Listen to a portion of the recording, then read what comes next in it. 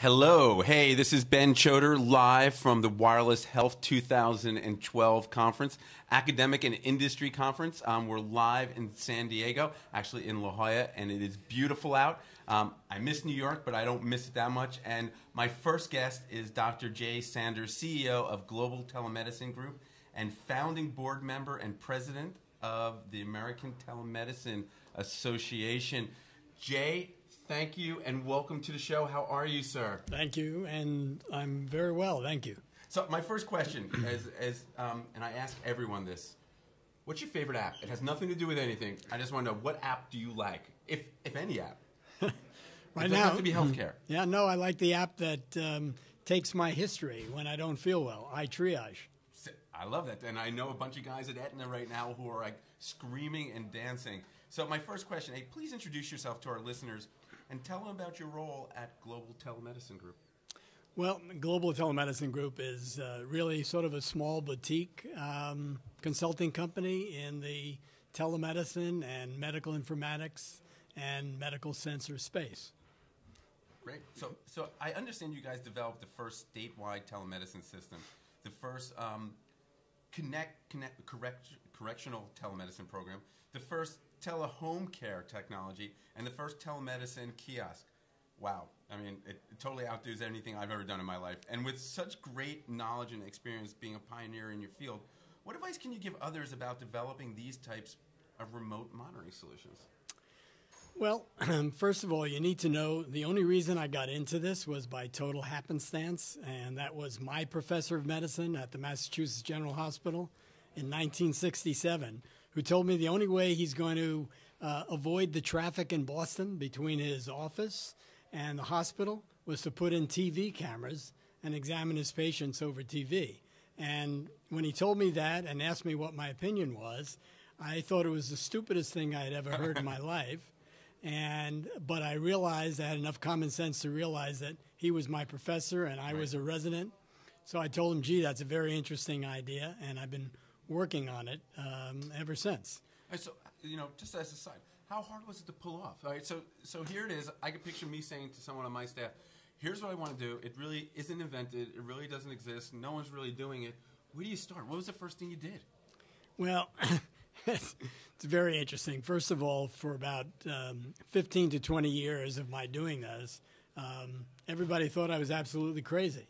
What they didn't realize was that I was also very stubborn, and I was going to continue to do this. So it really didn't exist, in the healthcare delivery system for many, many years.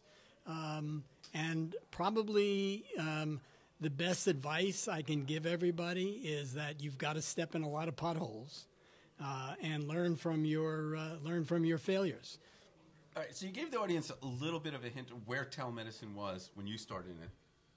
Where is it today, and what are you most excited about where it is today? Well, the most exciting part is it's gone from something that people think are a novelty to something that's going to totally revolutionize the healthcare delivery system. And let me explain why. Love to hear. Fundamentally, everybody considers the doctor's office the place to be taken care of. Well, quite candidly, what telemedicine and mobile technologies are doing, they're totally changing that concept. In fact, like every other service industry figured out years ago, like the entertainment industry, the banking industry, commerce, where they bring their services to the consumer, healthcare now has the same capacity to bring healthcare to where the consumer is rather than where the doctor is. So we can literally bring the exam room to where the patient is. But probably what's more important is that from a physiological standpoint in actually examining a patient, it's much better to examine a patient where they live and work than where the doctor works. Taking someone's blood pressure in their home is a much better determination of what their real blood pressure is. What do you think some of the driving forces are? I keep on hearing numbers like, 7 to 10,000 baby boomers are turning 65 every day. They want to age in place. So is something bringing this to a head or bringing this to the forefront? Is it because there's so many more people want to age in place? And does where technology is today, does it make a difference? Oh, absolutely, absolutely. But I think what you're seeing in the populace is the fact that, gee, if these other service industries can bring me all the things that they do to my home, where I am, wherever I may be, why can't the healthcare industry do that? The biggest problem is not going to be the consumer. The biggest problem is going to be my colleagues. Right. Why? Why do you think it's a problem with the colleagues? Well, they don't want change? I probably should put it in a different fashion. I probably should say my older colleagues. Okay. They haven't grown up in this kind of environment. The younger colleagues are all saying, how long will it take to do this? The older colleagues are saying, this will never work. I think I agree with you 100% on that. So here's a little twist on it. So, how does mobile health fit into the equation? And really, what do you think the difference between telemedicine and mHealth is? I mean, I like to say, so I come from the streaming media world, and when I got into the whole mHealth space about a year ago, and I always knew about telemedicine. Telemedicine was mHealth a dozen years ago. I mean, what do you feel? No, you're absolutely correct. I have very strong views about this, and fundamentally, all telemedicine is the transport of healthcare information electronically from one location where it exists to another location where it's needed. Okay, so whether you do that with a phone and you tell a patient, take 2 aspirin and I'll see you in the morning, whether you do it in a real-time interactive video conferencing system, whether you send a text message, whether you do it with an email, or whether you use a smartphone, it's all the same thing. It's electronic transport of information. So I use telemedicine as a generic term. It covers e-health, mobile health, store and forward health, whatever. I agree. So in your ideal world, what would the future of healthcare look like in regards to wireless health? What do you see 10 years from now? What's the world going to look like? Well, first of all, I should warn everybody listening to this that I'm a very bad predictor of when things will happen. When I finished my first National Science Foundation grant in 1976 and was asked by a number of reporters when I thought this was going to be part of the day-to-day healthcare delivery system, I said, minimum 5 to 10 years. Yeah, but was the biggest holdup on that is the bandwidth wasn't there, right? I mean, it was technology. It wasn't idea. It wasn't content. It was pure technology, right? 100%. No, it was a combination of both technology, and you're absolutely correct. The bandwidth wasn't there. We used very crude types of equipment with lots of compression algorithms. The technology was not off the shelf the way it is today. Yep. I mean, it cost hundreds of thousands of dollars to do it. And definitely the mindset wasn't there. Today, the technology solution or problem has been solved. You'll soon be going into a Best Buy or a Target's, whatever, and you'll be buying these sensors off the shelf. Yep. But the mindset issue is still the one lagging behind the technological revolution. I agree. You gave the keynote this morning, and your title was Mars to Main Street. What did you discuss during this presentation? Because our audience wasn't able to participate in it. What did they miss? All I've heard is raves about it. I just got off a plane, so I missed it. So I'd love a little update, too. Well, sure. Since I've had so much trouble convincing my colleagues about how the healthcare delivery system has to change, I thought that I would put it in the context of a healthcare delivery problem that everybody would understand, and that is, how do we develop a healthcare delivery system for the astronauts who are going to Mars and are going to live on the planet? So I identified 4 things that we had to do when we discussed this at NASA. Number 1 was, obviously, we have to bring the exam room to the astronaut. We can't bring them back to Earth. Number 2, we need to bring collective expertise to the bedside. What single physician could I choose who has all of the knowledge base that I would need? There is no one. So I need to bring collective wisdom to the bedside. The third is, because of the harsh environment and the different types of conditions that we'll see on Mars, we need to continuously monitor the patient. And number four, the most critical point is that astronaut has got to be his or her own primary care physician. Those four messages need to be the healthcare delivery system on this planet. Well, it's amazing. When you're saying that, if you close your eyes, don't even think about it as another planet or Mars, it's exactly what anyone would want the patients to be doing today. Absolutely. And once again, the irony of, let me just pull out continuous monitoring. People look at me, what do you mean, am I going to be continuously monitored? I mean, I don't want all those devices. Well, fundamentally, the devices will be your wristwatch, right, which you will be wearing, or your wedding band with sensors in it, or they'll be circulating in terms of nanotechnology. And in the same way, you turn on the ignition of your car, and the car dashboard lights up, and you know everything about your car. You hardly ever look at it until a red light goes off. Well, the same sort of medical dashboard will exist for every individual. It'll be totally unobtrusive, and only when your blood pressure goes above what it should be, or you have an abnormal cardiac beat, will you get a warning sign. See, that's exciting. Because to me, the whole thing is, if you think about the whole wireless sensor world, if you could be a diabetic patient, a child, and I could put a sensor on your hip, and the mother or the father would get a red light before the kid even knew his glucose was off whack. Absolutely. That's amazing. Yeah. So you think the future is bright. Are you excited for the next 5 years? I'm very excited, and the chief thing that makes me excited is talking to the younger colleagues, talking to the residents who are just coming out of medical school. When I talk to them about this, they look at me like, well, of course that's going to happen. When I talk to my older colleagues, they look at me like I'm crazy. I loved having you on the show. I wish I could do longer with you. We have other guests, but I truly think you're a trendsetter and an innovator, and it's been an honor to have you on the show. Thank you. Thank you so much. Have a great rest of the conference. Thank you. Hey, so I thought that was pretty amazing. I think we learned a lot. I'd love to introduce you to our next guest. Our next guest is Professor Lionel, Chair of Electrical Engineering at Oxford University and Director of Oxford Institute for Biomedical Engineering. Lionel, come on. So this is great. So we're live here at the conference. The conference is going on. I have some amazing guests. So they'll be walking in and out, and this is what happens when you do a live conference. Lionel, welcome to the show. Thank you very much. Nice to meet you. So when did you fly in? I flew in Sunday. It was like 2 days ago, yes. How was the weather in London when you left? Well, in fact, I've spent a bit of time in the Bay Area meeting some of these wireless sensor companies. So I've actually been in the US for a week. And it was but the weather wasn't too bad. We had a bit of what I call an Indian summer in the UK when the temperature rises above 60. Yeah.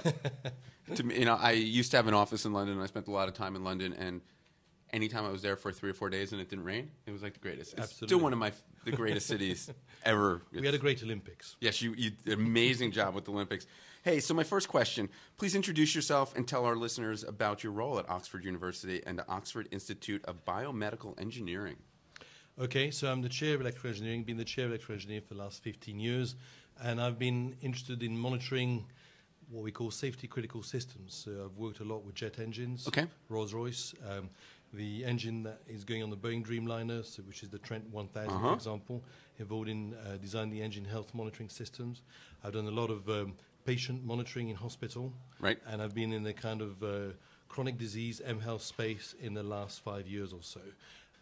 During that time, we've set up the Institute of Biomedical Engineering, and it's very interesting. I think similar to a lot of institutes maybe on US campuses, it's actually a bunch of engineers, 200 of us, on the medical campus. So we spend more time with physicians than we do with engineers, which is very important. Wow. So with that role, you obviously see a lot of exciting and new initiatives. What are some of the new ones coming out of Oxford, especially in the mHealth space? Well, one of the reasons for working with clinicians, and I think it's a requirement the world over, but it is especially acute in the UK, is clinical trial evidence. Right. I think you talked with your previous speaker about how do you convince people. Well, I think you've got two sets of people to convince.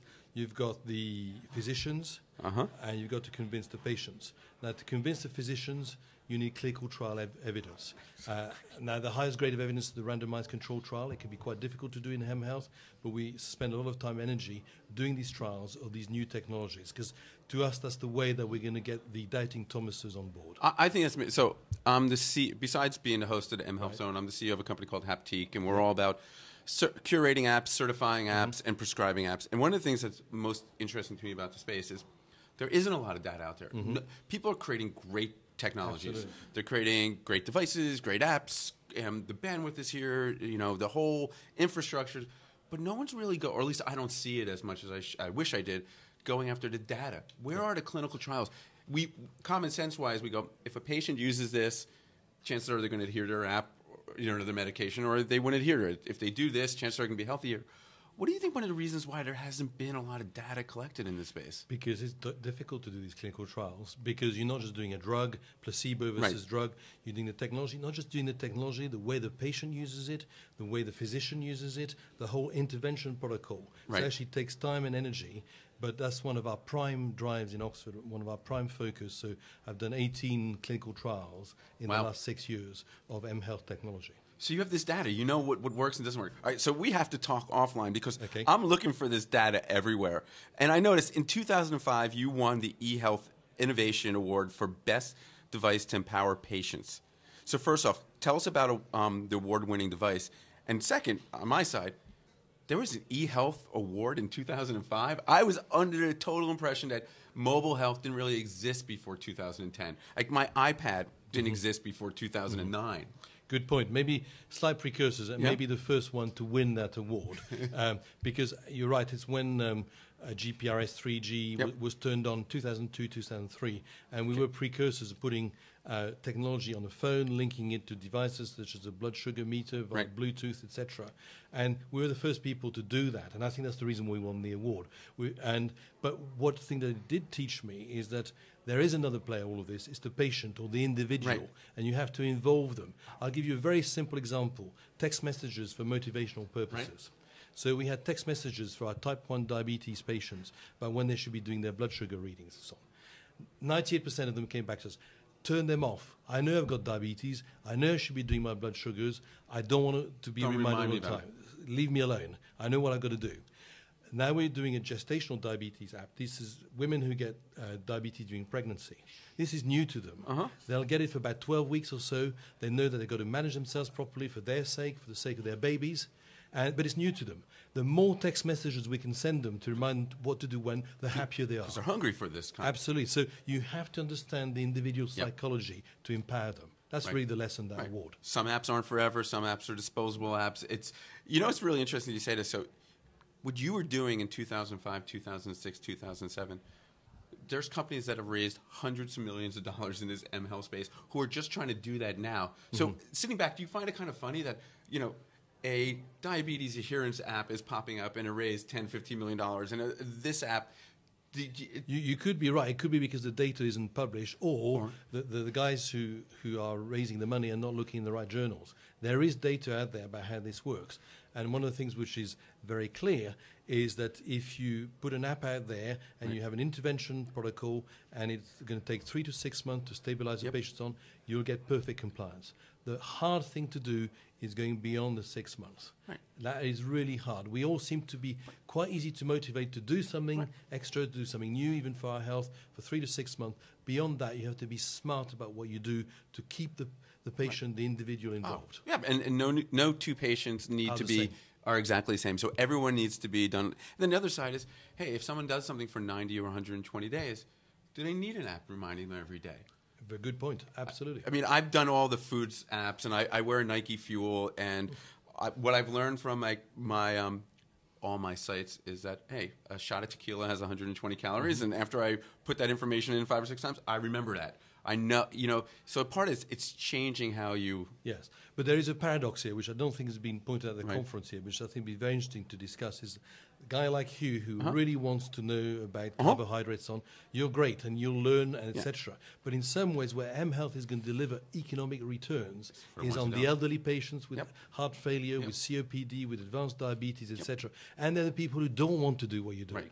So there's this real dichotomy. The people like you want to do it, or people like me who know about my fitness and so on, we're fine. But really where you're going to have the economic impact in reducing unscheduled hospital admissions, etc., are on a sector where it's very, very hard to motivate those people to do that kind of thing. Do you find, I'm personally speaking, do you find it easier in the UK where there's a single payer, where in the US it's not just the government involved, there's the Aetnas, the Cigners, the United, there's so many different players involved to make change moving into mHealth?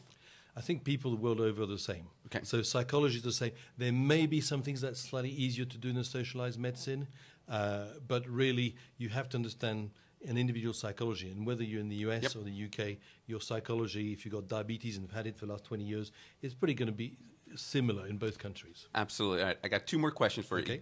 You're giving a talk this afternoon, keynote, about delivering improved outcomes for chronic disease patients. Without giving away too much, because I want people here to see it, but our people at home, how can you do this, and how is mHealth Technologies helping you?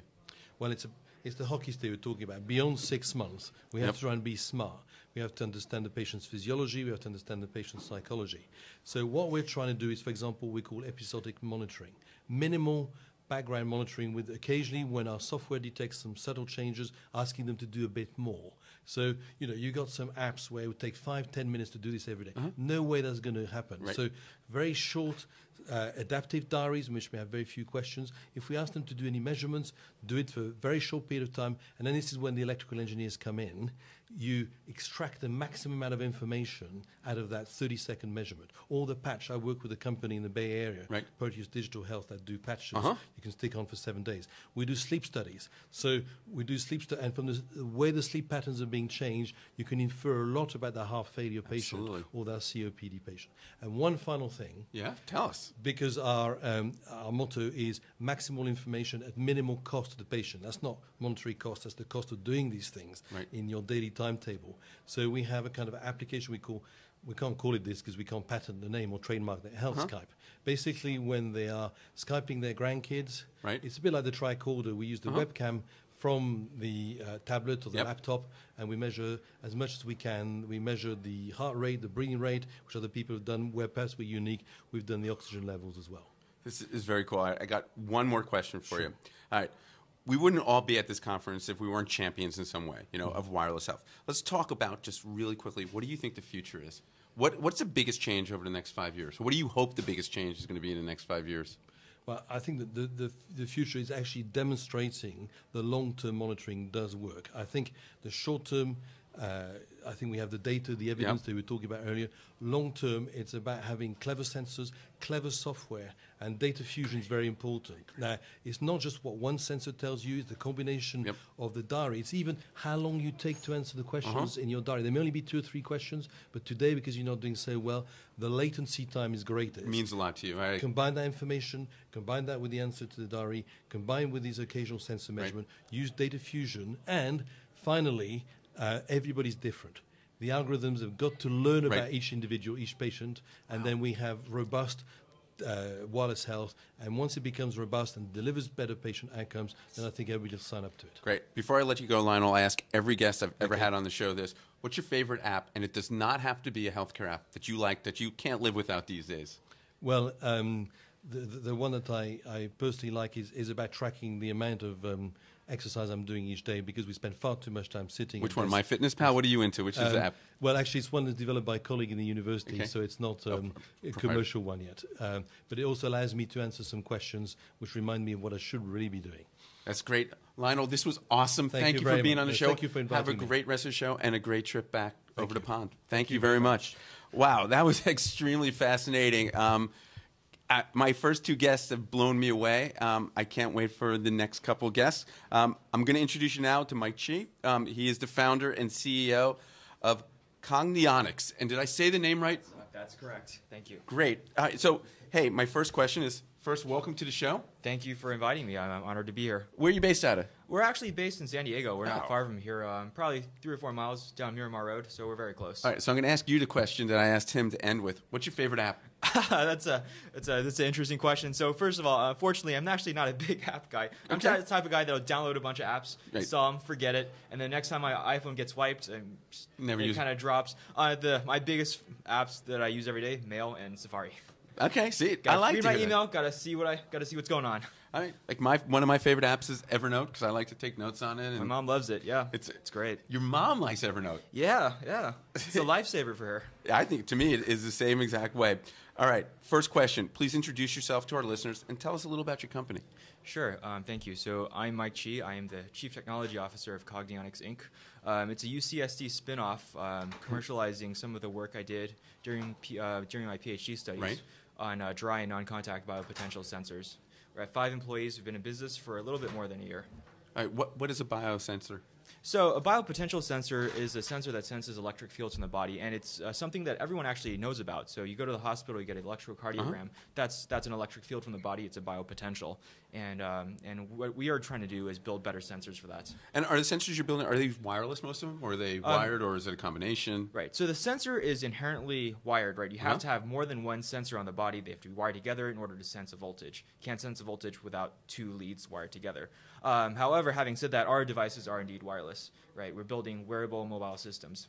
So wearable built into my clothing, wearable that I attach to my body. Wearable harnesses. To give you 2 examples, we have a ECG monitoring belt. It's Okay. kind of like a polar heart strap, but we've optimized it for signal quality for medical purposes rather than fitness or recreation. Right. That's something you would wear under your clothing or even on top of an undershirt.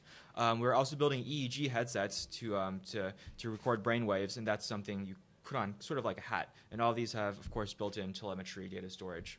So what are some of the key design features of these technologies? And how important is how the consumer, the patient, the user, do they care what they're going to look like? Do they care what the signal is going to look like? Yeah, what the devices or the sensors are going to look like. Oh, absolutely. I think that's a fundamental issue. So let me tell you a story. As a sensor guy, one of the traps that I've fallen into, and I'm only smiling. I love that you called yourself a sensor guy. I love that. That's what I am at heart. So as a sensor guy, it was easy to get in the trap of, I've got a great sensor. It can sense X, Y, Z, everything under the sun. I can produce great demos just walking around with this box with a bunch of leads coming out, right? But actually, to build a useful product, what you really have to pay attention to is the user experience, right? If the user experience is not good, you'll never get someone to wear it. For example, our earliest versions of the ECG system was this really tight vest, right? Sure, it didn't require the gels or the adhesives that you normally have in a hospital, but it was just tight and annoying. And to me, I would wear it for 2 hours. That's far worse than what you do with a conventional technology. Now, we've been optimizing over the past years, both in terms of getting the circuit to perform better, so that we don't need as much pressure, and optimizing the shape and form factor to fit different subjects. And now we actually have something that people can wear and walk around. So user experience, I think, is absolutely the key, the most critical thing to getting right if you want a useful product. First, I'm a big believer of passion. I love your passion. It's jumping through. I mean, anyone who could get passionate about what they're doing, to me, is the most amazing thing.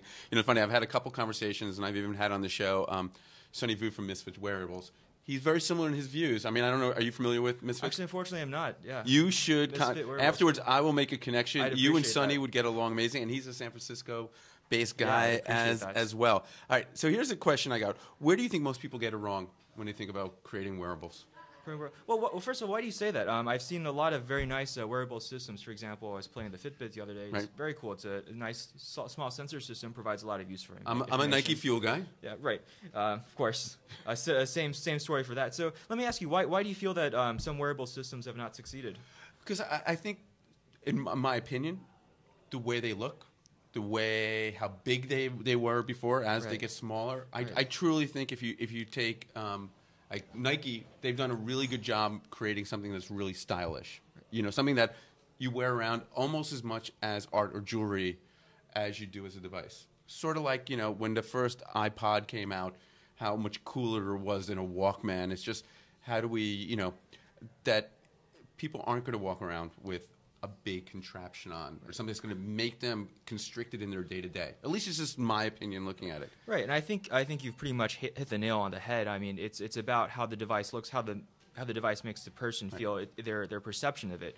You're asking people to do a rather drastic behavioral change. Before, you had something a doctor would prescribe, right? They prescribe ECG Holter monitor. It looks stupid, it's bulky, well, whatever. Doctor says you have to wear it for 48 hours, you do it.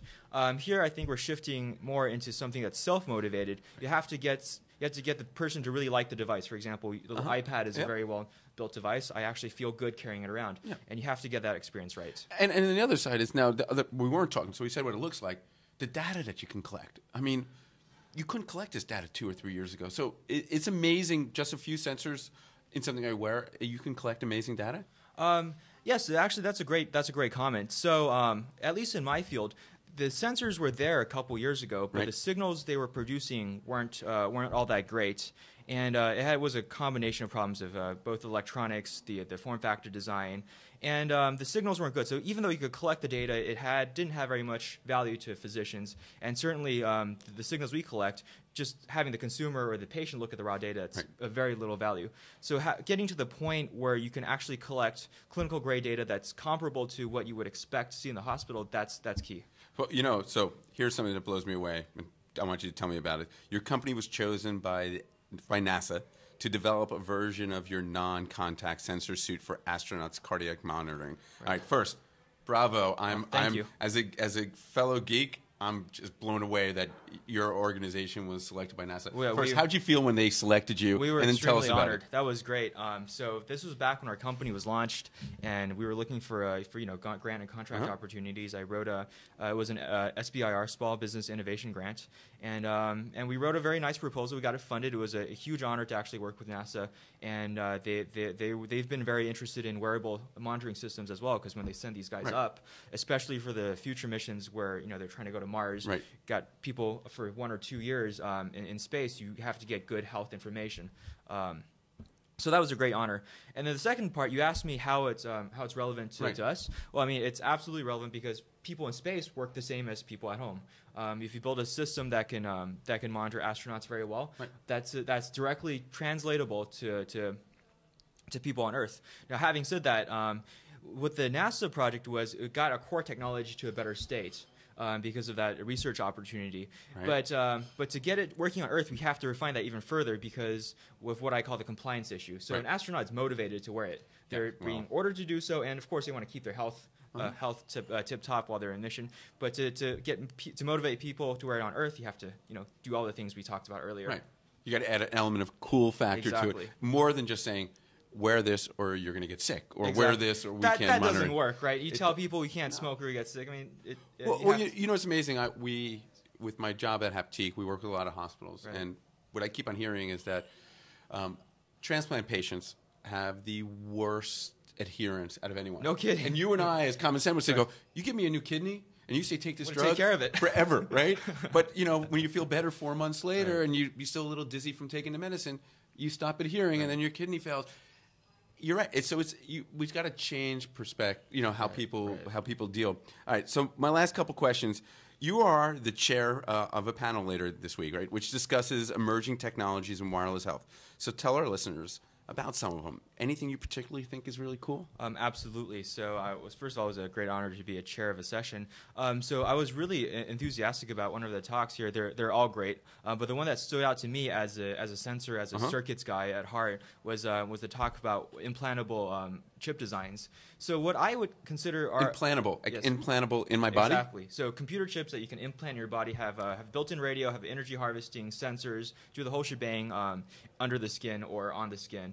So what I would consider that is that opens up so many new possibilities that we haven't considered before. So the sensors I'm building, they open up new opportunities in relatively well-established fields. They're already there. The use cases are there. We're making it much better. This opens up a whole bunch of new opportunities, and I'm just excited to see where that's going to head.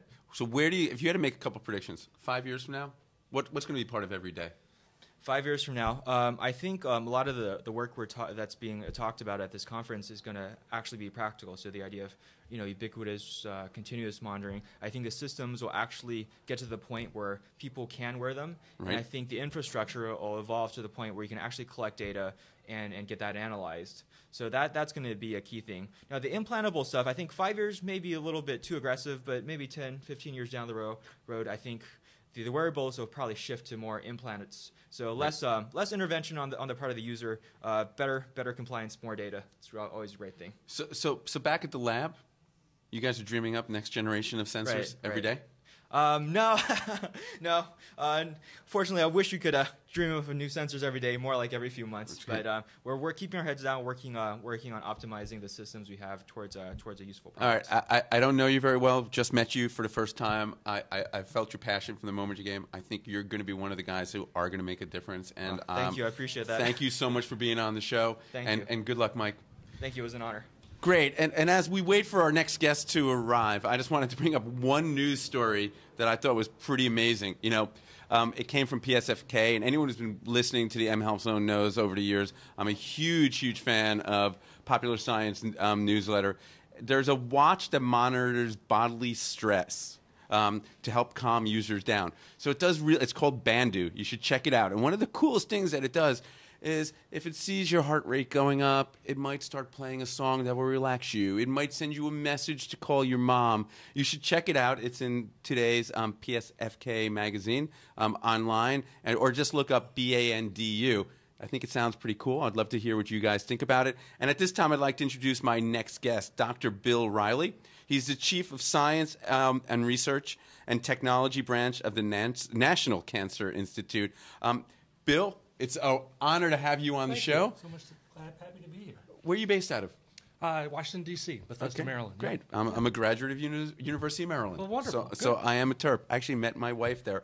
All right, Bill, I ask everyone this question before they go on. Sure. Favorite app? It does not have to be a healthcare app. It could be just anything that you can't live without these days. Favorite app? Believe it or not, probably Shazam. Okay. All right. Well, see, I like Shazam. Yeah, it's just something nice. Because I can never remember songs anymore. Especially the one from the 60s and 70s where I came along. So, exactly. I'm a big fan. There's another site pretty similar, not exactly called Songs, that it does a lot of the same things. I like that. Hey, my first question, please introduce yourself and tell our listeners about your role at the National Cancer Institute. Sure.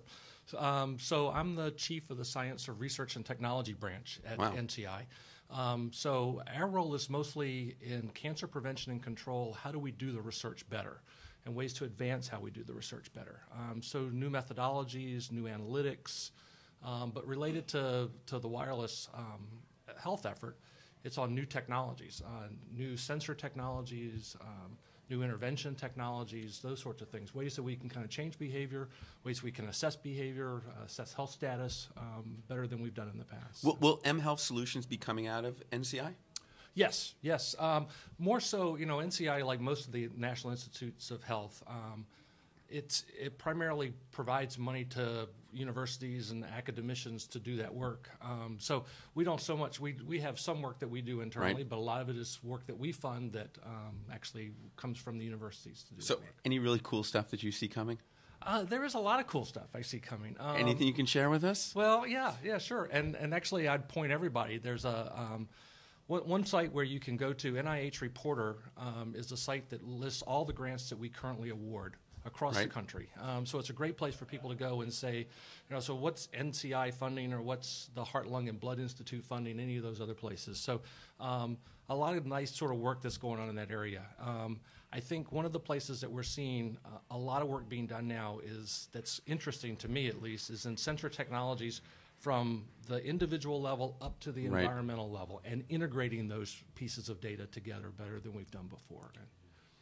I think it's really cool. So throughout your career, you've done a lot of research in the mHealth space. Yeah. So tell my listeners a little about that research and some of your findings. Sure. So I started in this area before there were smartphones. Okay. So it was So it wasn't really mHealth, but then. It wasn't really a health, but it was. While we did mobile technologies, we did special purpose devices. We had what is a special purpose device? We had like little devices that back when I was in the R&D world that we built that would do prompting of smoking behavior, for instance, and monitoring smoking behavior or dietary intake. Back in the days of PDAs and that sort of thing. So that was some of the early work, for sure. I'm smiling here because even with one of my last guests that I had on today, you guys have been doing this for so long.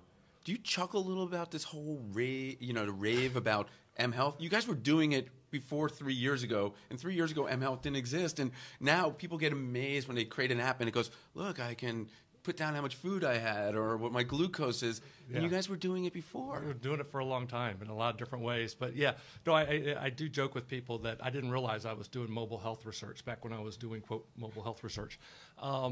So, I think it's really sort of a interesting area. And the thing that I've struggled with, you're talking about interesting findings. Like most researchers, I probably had more negative and modest findings than I actually had these great, wonderful findings, like most people. And I think part of it is that the one thing we really haven't tackled very well is engagement of people with the technology, right? Agreed. Both initially and then, and especially like for chronic disease entities, they have to engage with the technology for a long period of time.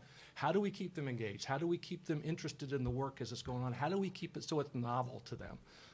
That's a big one for us to tackle. Right, and no two people is one app. It's not one app fits all. It's not one size fits all. You have to figure out who the audience is and how they.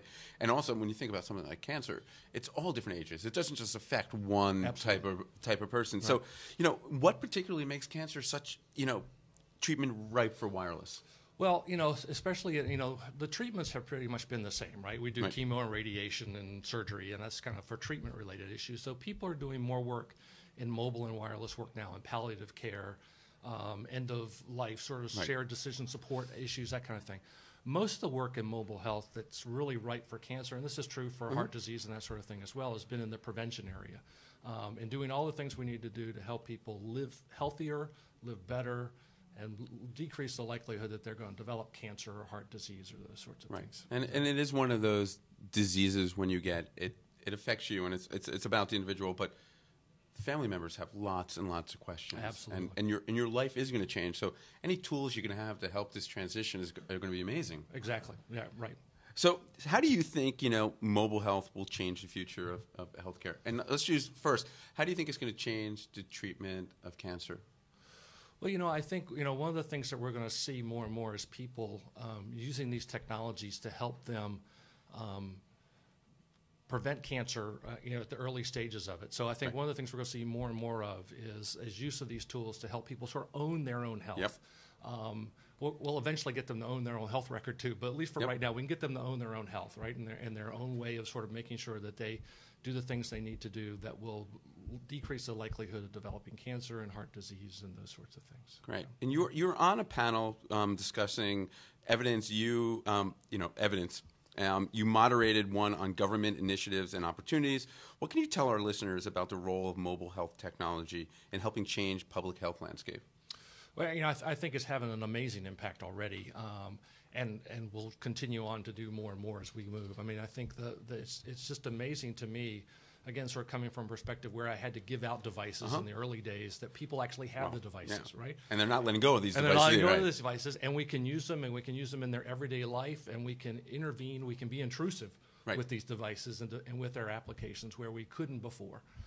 I just think that's a major change, and be able to, like you were saying earlier, be able to adapt to people, tailor to what they need at the time, and those sorts of things. We haven't been able to do that before, and the mobile and wireless space allows us to do that. That's exciting. It really is very exciting. So for our audience watch, so my audience, we have about 10 to 15,000 people listen every week, and about a third of them are developers, about a third of them are what people work in hospitals, and about a third are sort of like, we'll call it the doc community. Right. So people are always coming up with ideas for apps. I mean, can they go to NCI? I mean, are you open to, how does the outside engage with a big organization like yours? Right. Well, so, we still do this traditional sort of grant funding process, and people can go through that. And I think for your audience, especially since a lot of them aren't kind of savvy in the grant world of NCI or NIH, they can always call a program director like me or someone else and say, what do you think? Right. I mean, is this even in the ballpark? And we can kind of guide them through one of the mechanisms that makes sense for a grant, and if not, who they could collaborate with, who could do that work with them. Are you having fun? I'm having a great time. This is great. I mean, it's just an amazing time to be in this space. How much different is your job now than it was 2, 3, 4 years ago?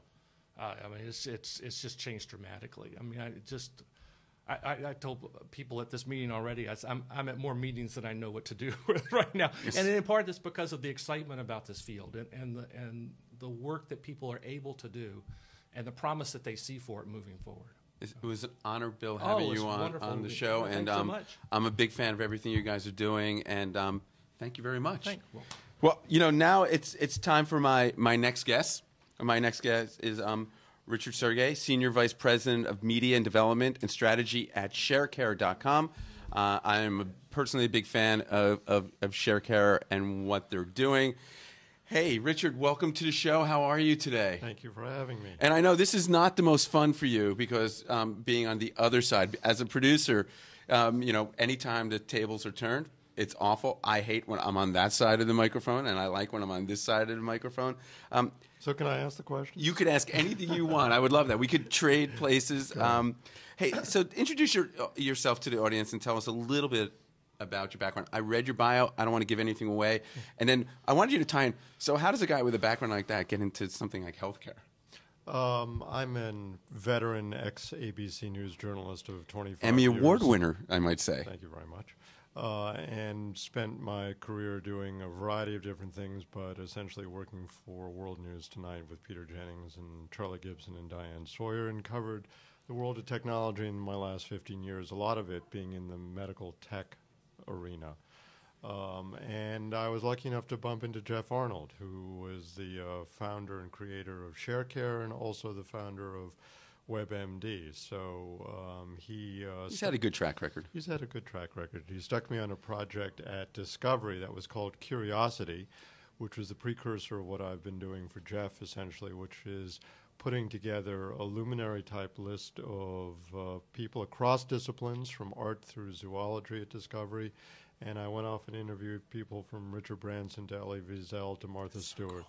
So here at Sharecare, I put together a list called what we call the Health Makers 250, essentially a group of some of the most thought-provoking people, not all, obviously, within the health community. So we've interviewed people like Mehmet Oz, Deepak Chopra, Andrew Weil, David Agus, Leslie Saxon, all well-known names who are contributing in fascinating ways to the health and wellness debate. How'd you come up with 250? It's a nice round, even number. Okay. Yeah, I mean, you always wonder, how do you, 100, 175, 200, 250? Yeah, we're actually working on a list of over 1,000, but we call it, for safety's sake, 250, and we hope to get to that within about a year. And the interviews, how long are these interviews? These interviews last between 45 minutes and an hour. They're pretty intense. They're all on camera. Right. And they're fairly high level. They're to elicit a sense of what's wrong with healthcare today and how do we fix it. And where will people be able to watch this? Where will they be able to see it? You can go to sharecare.com right now. So you're not waiting till all 250 are done to post? No, okay. They're on the site now. So given all the people you've been interviewing, what are some of the biggest challenges that you see today in healthcare? Well, I think it's a system that we all know is broken, that isn't working very well, that is overtaxed. Physicians don't have enough time to spend with their patients. The technology is changing so rapidly. How do you keep up? And the costs are just astounding. And I'm sure you've heard it from others that you've interviewed, that it's a system that is just overwhelmed. So what are some of the common threads that from most of the people you've interviewed so far? Is there something common between all these people and these health innovators? I think there's a sense that people have to take responsibility for their own physical well-being. So it's not just the organizations, not just the government. Individuals have to sort of. I think right, and we're moving toward what you well know is called personalized medicine. And technology, and you've been talking a lot about it today, sensors that help keep all the real-time data about a person that in the past we just didn't. I mean, for example, a physician said to me, how can you take someone's temperature at 1 p.m. and say that's the mean when at 7 p.m. it's going to be fundamentally different? So if we're equipped with better technology and the sensor technology is getting so sophisticated, you'll be able to get better data that will help keep you well. Are there some common themes that are emerging from this project? That everyone needs to lean forward, whether it be the physician or whether it be a health and wellness provider or whether it be the patient themselves. There's a sense that everyone has a stake in making health and wellness better, right. And you just can't leave it to your doctor to make a decision for you. Wow.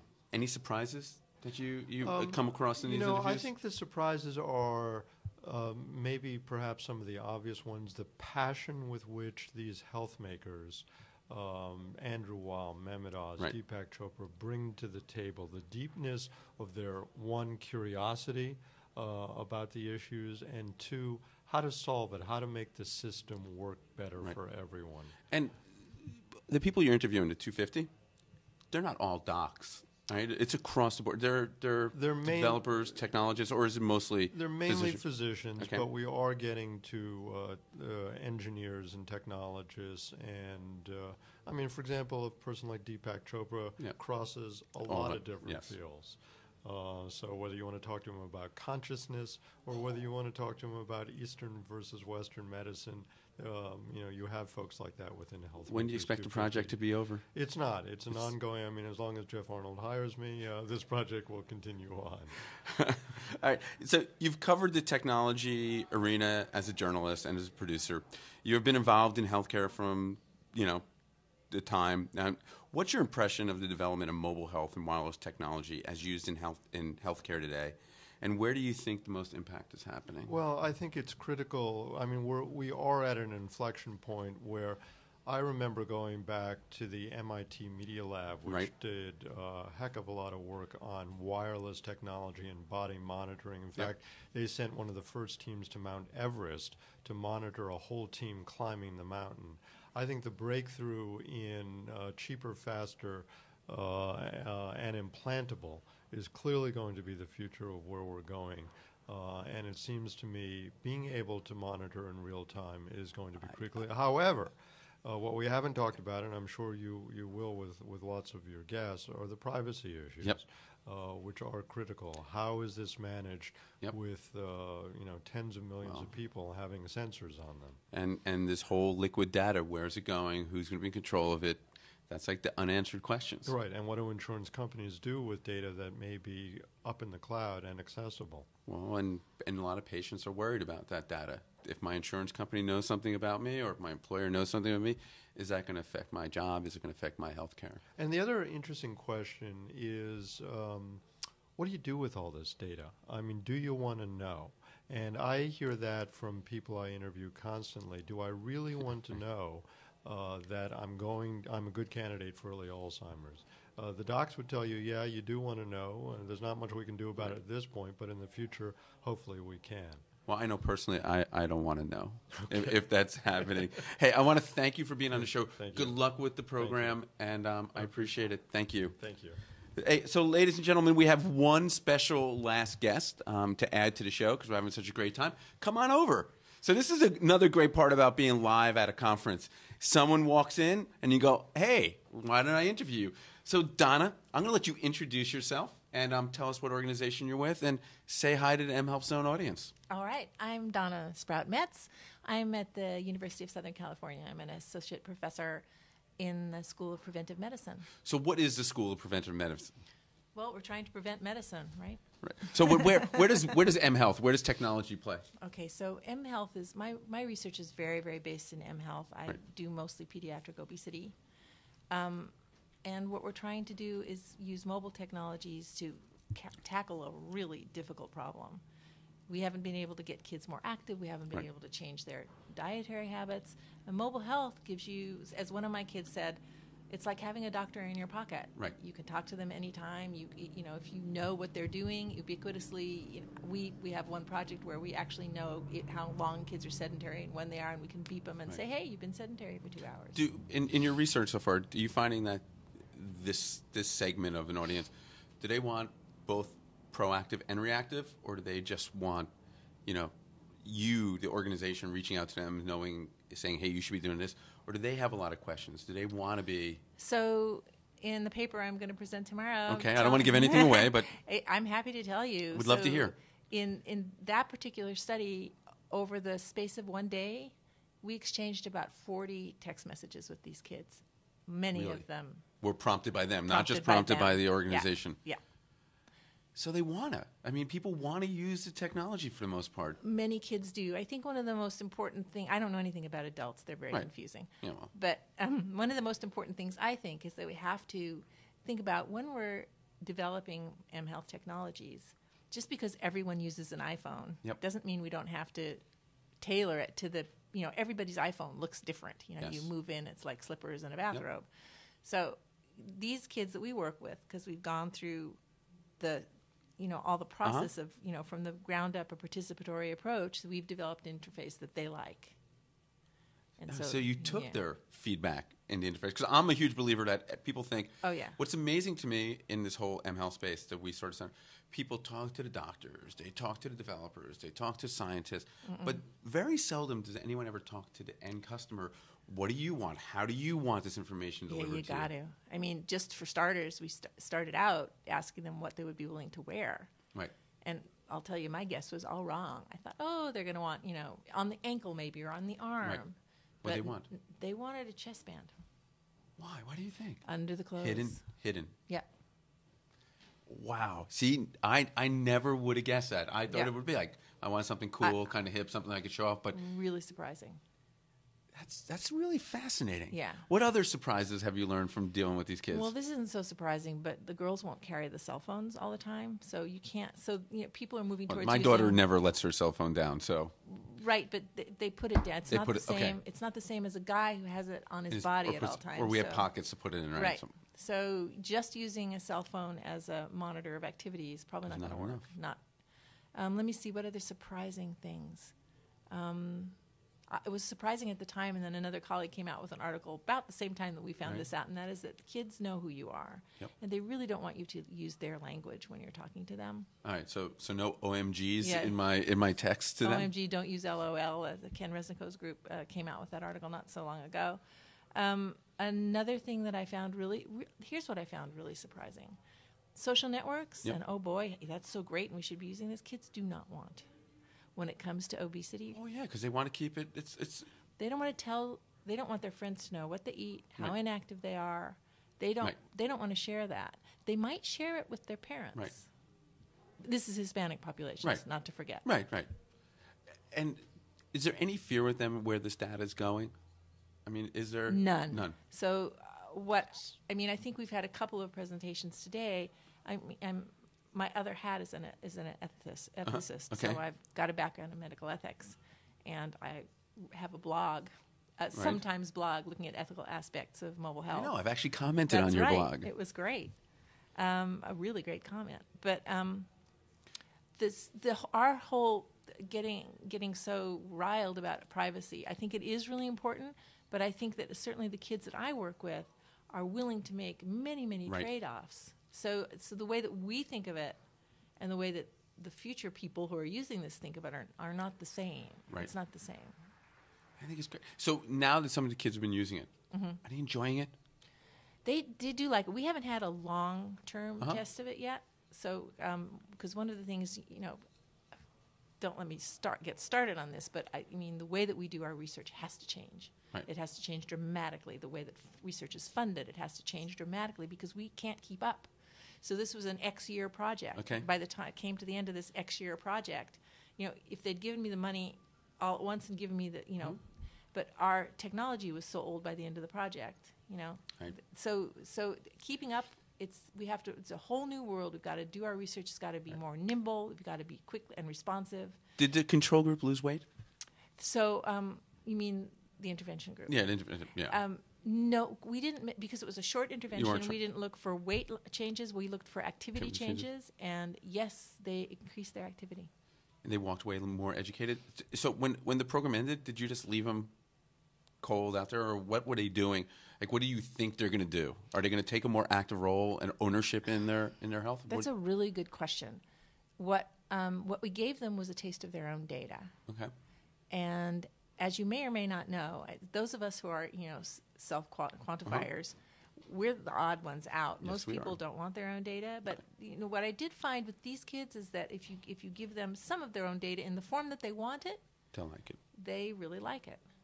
I think that's amazing. Anything else you want to share with the audience about the paper coming out that they should know? I mean, think about the audience. It's about mHealth. People are listening because they're interested in this space. I think anytime there's any studies done, I love it because I don't think there's enough. Like I was telling one of the other guests, there's lots of apps coming out and people are coming cool and creating different elements and how we connect, but not a lot of people are going out to the end customer and really feeling and seeing what they need. Yeah, one thing that I don't think we're going to get around is that everybody's got this idea that technology is going to make it easier. Technology is going to make it better, but don't know that it's going to make it any easier. So what we found with these kids, this project, one of the end goals was going to be to automate the messages for these kids. There's no magic pill. There's no, to personalize those. Maybe if you have a huge database of messages, maybe with decision nodes and stuff, but the kids really like having a minder and having somebody a human being that was at the end of the rope there. All right, I'm off camera, and another day I am going to pick your brain, because with our role at Happtique, we're getting more and more involved in studies. Organizations are coming to us, and anytime it could be something that helps kids, I mean, we'd love to get involved. So I'd love to talk to you more about that. But before I let you go, I'm going to ask you one last question. I asked everyone this. Okay. Favorite app? It does not have to be a healthcare app. Favorite app today that you think the audience would need? I've heard everything from music apps today to data collection apps today, note-taking apps. What is your favorite app these days? Can I have two? You can have three. I really like my library app that scans books in so that I know what I've read and I can remember. Oh, that's good. It's not health. And the other thing that I love the Withings and the Withings app. Do you? I think it's great. Blood pressure, cuff, and scale. Have you played with both of them, or what have you played with? I just like the scale. The scale? Yeah, I don't have blood pressure issues yet. Sounds good. And let's hope you never do. Donna, thank you for being on the show. My This was pleasure. awesome. I can't wait to talk to you offline. And for our entire audience, thanks for tuning in. Tomorrow's show is live at the Wireless Health 2012. Again, tomorrow at 11 a.m. Eastern or 8 a.m. Pacific. Yes, it's nice and early here. I have Dr. Molly Coy, Chief Innovation Officer at UCLA Health Systems. Robert McRae, President and CEO of WLSA, the guy putting on this conference. Awesome interview. Kane, CEO of Independa. You're going to want to hear about this, about home health monitoring for seniors. And Dr. John Matheson, Chief Medical Information Officer at Kaiser. So it's going to be an amazing show. I want to thank everyone. I want to thank Miriam and Sarah back in New York for producing the show, and for Nick, our on-site not only producer, cameraman, but all-in-one great guy. And from everyone here in San Diego, thank you for tuning into the mHealth Zone, and have a great day.